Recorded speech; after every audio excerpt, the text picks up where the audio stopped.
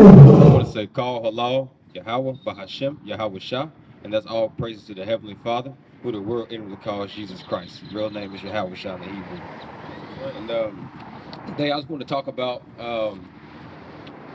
something, eating the right dinner, right? Or eating the most important dinner of your life. Because right now, amidst, this so-called epidemic, this so-called plague that's going on, while we watch the Most High's judgment being poured out on this earth, a lot of people are flooding the grocery stores frantically, trying to figure out what they're going to eat for dinner, for this so-called month of quarantine that's going to happen, right? But I don't really give a damn about this earthly food anymore. Right. I seriously just, honestly, desire this spiritual, well, not spiritual, I desire this supper that Yahushua has in place for us that's coming up. If we're faithful to continue to keep these commandments and be sincere in mind and in heart, and try to win souls. He says that he that is winning souls is a wise man, and we know that we keep these laws and it makes us wise. As long as we continue to be faithful and endure, we're going to eat this marriage supper of the Lamb. This is the most important meal that you'll ever eat. So forget about your damn canned beans, forget about the toilet tissue, forget about the chips and all the other things that everybody else is stocking up on. Feast upon this word of the Most High that he's already given us, and then we're going to feast. We're going to have that other Passover, right? We're going to have that marriage supper of the Lamb. So let's get this in Matthew 22. We're going to look at a parable that Yahushua gave. From the top? Yeah, from the top. This is Matthew chapter 22 from the top. And Yahushua answered, you want me to just say the regular name? Yeah. Okay. And Jesus answered and spake unto them again by parables and said, the kingdom of heaven is like unto a certain king. So he's telling us, right, in this parable, what I'm about to tell you, this is what the kingdom is like. So if we want to know what the kingdom is like, we need to take heed to this parable, right? It's like unto a certain king. It's like unto a certain king.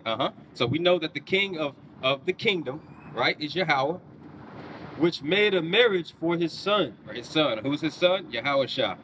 And sent forth his servants to call them that were bidden to the wedding. So he sent for his servants. So now we're about to figure out give me Revelation 19:7. All right. It's the book of Revelation, chapter 19, verse 7. Let us be glad and rejoice and give honor to him, for the marriage of the Lamb is come, and his wife hath made herself ready. So the marriage of the Lamb has come. Who's the Lamb? Yahushua. What's the marriage? Us being joined unto him, right? And so this parable is about to explain to you what this marriage and what this marriage feast is all about, right? You got a precept? What's going on with it? This is 2 Corinthians chapter 11. I was gonna get the 11. That's spirit. So who's the servant? So we got Yahushua. We understand that that's the lamb that Revelation's talking about, the lamb that's got this wedding feast prepared for us. Now let's see who the servants are that's going to be calling, or who's going to be bidding this certain group of people to partake into this. Give me Amos chapter 3 and verse 7. Whoever gets there first. We're about to see who these servants are.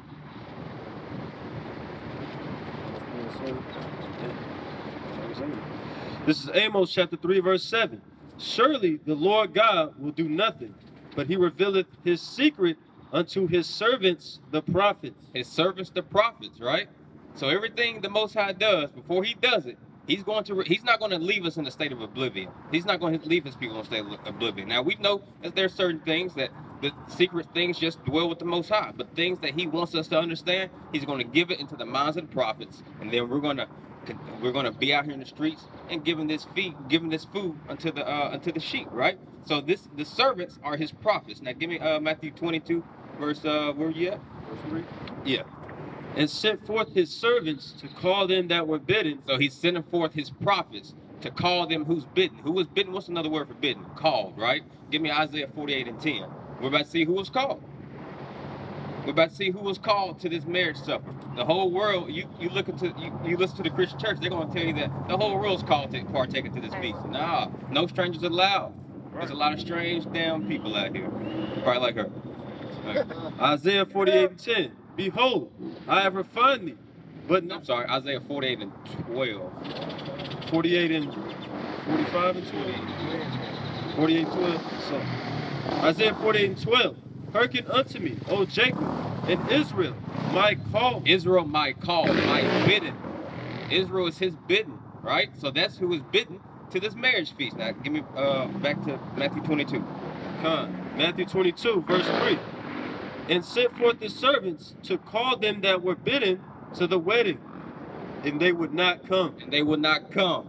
We always give our Lord, our God, a deaf ear, right? It's like, hey, come partake into this feast with me. No. You know, when we try to bid and call our brothers and sisters that walk up and down the street, hey, bro, you want to feast up on these words that the Most High gave you? Nah, I'm good. You know, just like brother Jake that just walked past, like, nah, the Bible ain't for me, man. You know, okay. Many call for your chosen, right? Verse 4. Again he sent forth other servants. So now he's going to send forth more prophets, right? Hopefully that these prophets will get to these rebellious people. Tell them which are bidden, behold, I have prepared my dinner. My oxen and my fatlings are killed, and all things are ready. Come unto the marriage. Come unto the marriage. He done killed his oxen, his fatlings. And this goes to show you that there's going to be more sacrifice in the kingdom, right? Now give me Revelation 19 and 9. I got that. You got another precept? This is Psalms chapter 23, verse 5. Thou preparest the table before me in the presence of mine enemies. So the Most High, he's preparing that table right now while we're in the midst of our enemies, right? Right. While we're in the midst of Babylon, man, getting oppressed, getting destroyed, getting gunned down, right? Worrying about how we're going to pay our bills, right? Which I ain't worried about no more. We're about to come to the end. Fuck all this, right? And how's he doing that? Through us. Exactly, through us. I'm going to read again. Thou preparest the table before me in the presence of mine enemies. Thou anointest my head with oil. My cup runneth over. Surely goodness and mercy shall follow me all the days of my life, and I will dwell in the house of Yahweh forever. Forever. That's the goal. That's the mark, man. Like once, if we can make it through this parable, right? This parable that he's given us in Matthew 22, if we can make it through that in life, man, that's the pinnacle. That is the pinnacle, right? That's the terminal of this parable. Go back to Matthew 22. Matthew 22 and verse 5. But they made light of it, and went their ways, one to his farm, another to his merchandise. And the remnant took his servants, and entreated them spitefully, and slew them. And the remnant took his servants, took his prophets, treated them spitefully, and slew them. Somebody give me Acts 7 and 52. This is how they always treated the prophets, right? But it's no new thing under the sun. This is Matthew 23 and 37. O Jerusalem, Jerusalem, thou that killest the prophets and stonest them which are sent unto thee. How often would I have gathered thy children together, even as a hen gathereth her chickens under her wings, and ye would not. See? We would not. But they always destroyed the prophets, man. The very people that's trying to save your soul, the very people that just want to partake into this feast with you, with your Hawashah, man.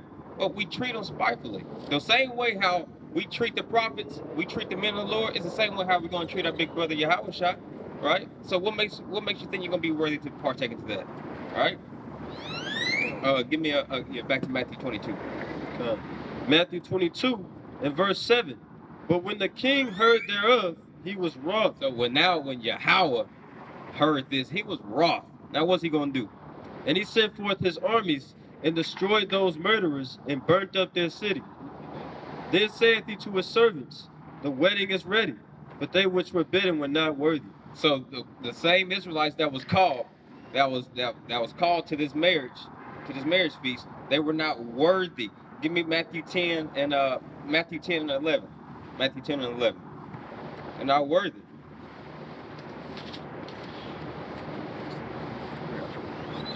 It's the book of Matthew. It's the book of Matthew, chapter 10, verse 11. And into whatsoever city or town ye shall enter. And this is what we're doing. We enter into all these. We got camps established and pretty much all over the world now, right? Inquire who in it is worthy, and there abide till ye go thence. And inquire who is worthy. Who is worthy to actually come and sup with the Lamb, right? We just can't have no regular Joe Blow. Well, the Most High, he's going to be filtering, right? He's going to be filtering out the wheat and the tares. He's going to be filtering out the just and the unjust, right? But it's our job to go ahead and come on out here and bid whoever's going to listen. Salat. God. Matthew 22, verse 9. Go ye therefore into the highways, and as many as ye shall find, bid to the marriage. And that's what we're doing. We're going out here into the highways and the byways, right? Faithfully, day in, day out. Corona, no corona, right? We're going to do it. Now give me 2 Corinthians 11:2. You know? Yeah, mask on, mask off, right? Man, we have great examples of our forefathers in this Bible that has shown us the way, shown us what to do. And our beloved brother Paul, this is what he's done too. This is 2 Corinthians chapter 11, verse 2. For I am jealous over you with godly jealousy, for I have espoused you to one husband. He's been calling us to that one husband, to the marriage, right? That I may present you as a chaste virgin to Hamashiach. To a chaste virgin, to Hamashiach, right? But now we done polluted ourselves, become whores, right? By spiritual fornication, making idols, making other gods in our hearts, making our family gods, making them our idols, making the worldly things our idols. When we just losing out on this great feast that we could be partaking in soon. Verse 10. So those servants went out into the highways and gathered together all as many as they found, both bad and good. Both bad and good. So not just not just the good people, not just so-called the bad ones, but both of them. And the wedding was furnished with guests. So now give me Matthew 13:47. All right, because this is also what the kingdom of heaven is like. But when Yahushua comes, he's going to be thrusting in that sickle, separating. This is the book of Matthew, chapter 13, verse 47. Again, the kingdom of heaven is like unto a net. So the kingdom of heaven is like a net, right? That was cast into the sea and gathered of every kind, which when it was full, they drew to shore and sat down, and gathered the good into vessels, and cast the bad away. So the kingdom of heaven is like a net drawn into the sea, right? Just like us. We're out here in the sea of people, right? And we're fishing for men. While we're fishing for men, we're catching the good and we're catching the bad. But here it said that while they brought it up to shore, they're going to cast out some of the good fish over there and the bad fish over there, right? So when Yahushua comes, he's going to thrust in that sickle, separate the wheat, separate the tares, separate the just, and separate the unjust, right? You're worthy for my Passover. You're worthy for this supper. You're not. Oh, wait, there's more. There's more. Next one, verse 49. So shall it be at the end of the world. So shall it be at the end of the world. The angels shall come forth and sever the wicked from amongst the just, and shall cast them into the furnace of fire. There shall be wailing and gnashing of teeth. That's second death. Yeah, we don't want that out. Lord willing, I'm a part of the elect. Lord willing, all of us are part of the elect. I want to see all y'all brothers up there. Man. Lord willing. Hey, this is Matthew 22, verse 11. And when the king came in to see the guests, he saw there a man which had not on a wedding garment. You got it? What you got? Yeah, you don't want to be caught without that wedding garment, man. This is Revelation 19:8. And to her was granted that she should be arrayed in fine linen, clean and white. For the fine linen is the righteousness of saints. That's it. That's the type. That's the. Give me Isaiah 61:10. That's the garments that you want to have on. Because as we read through, I think the next verse, he asked him, "Hey, how come you don't have on your raiment?"